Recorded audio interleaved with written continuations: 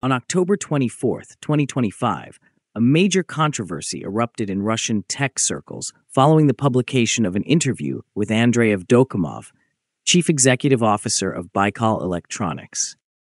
The head of Baikal discussed the fate of the ordered but undeliverable processors, the role of Western sanctions, and the process by which Russia is restructuring its microelectronics industry following the effective confiscation by TSMC, Taiwan Semiconductor Manufacturing Company, in a conversation with Business FM's chief editor, Ilya Kuplovich.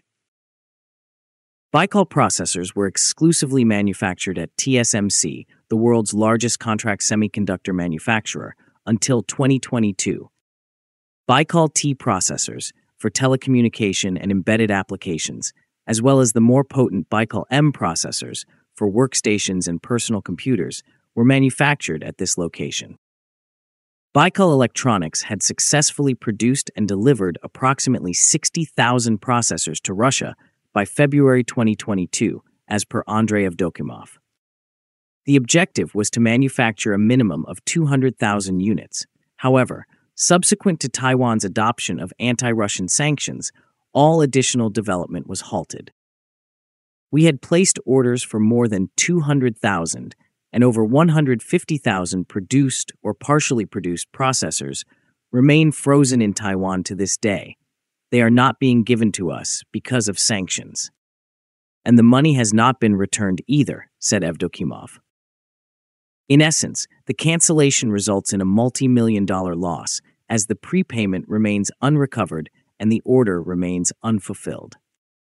Since TSMC fulfilled all Russian orders until February 2022, Russian experts have already compared this episode to outright fraud.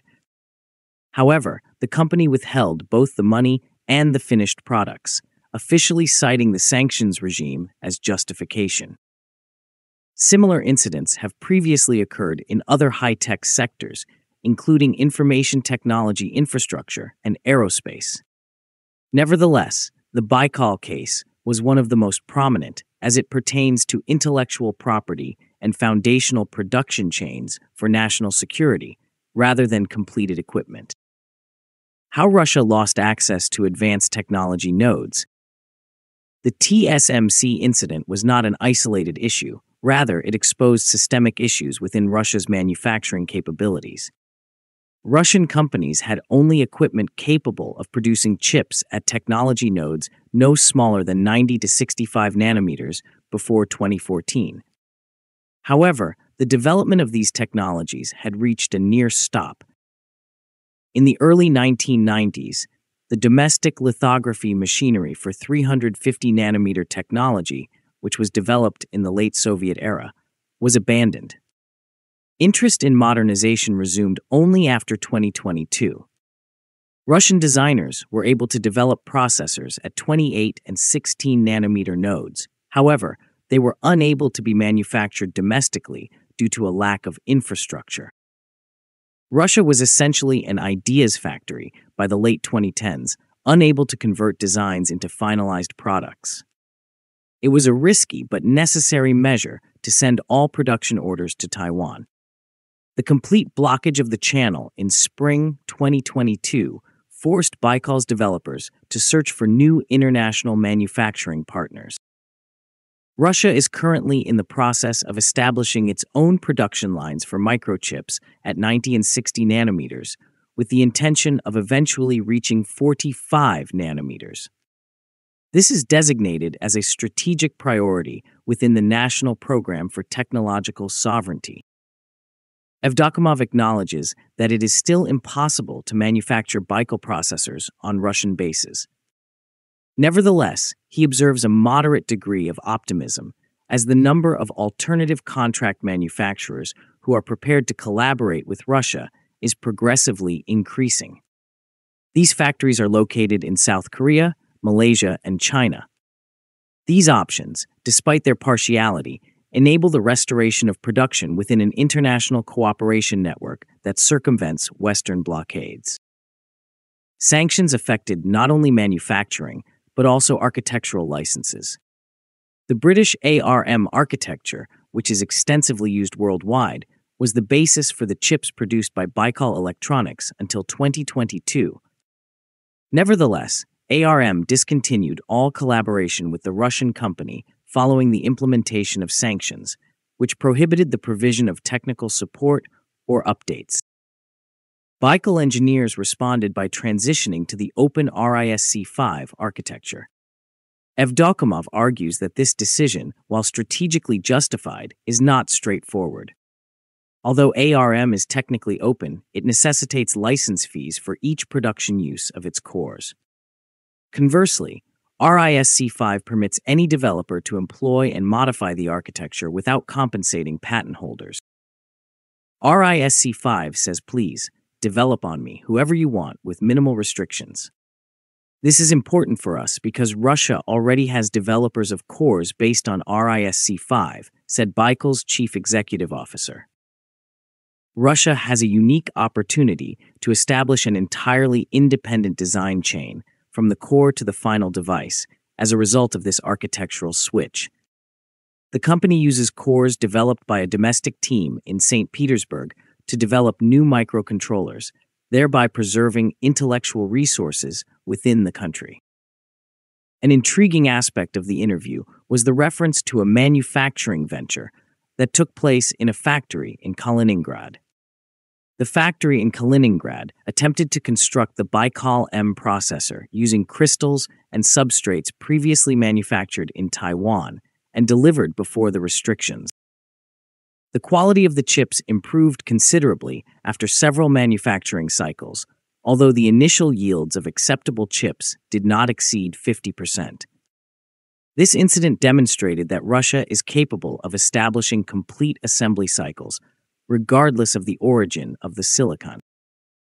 The experiment was terminated due to a shortage of components.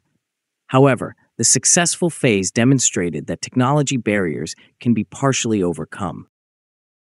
In autumn 2025, Baikal Electronics introduced the Baikal U1000, a new microcontroller that is competitive in terms of price and features, despite being designed with simplified technology. This incident facilitated the company's entry into the rapidly growing Russian microcontroller market, which is estimated to be worth over 10 million units annually.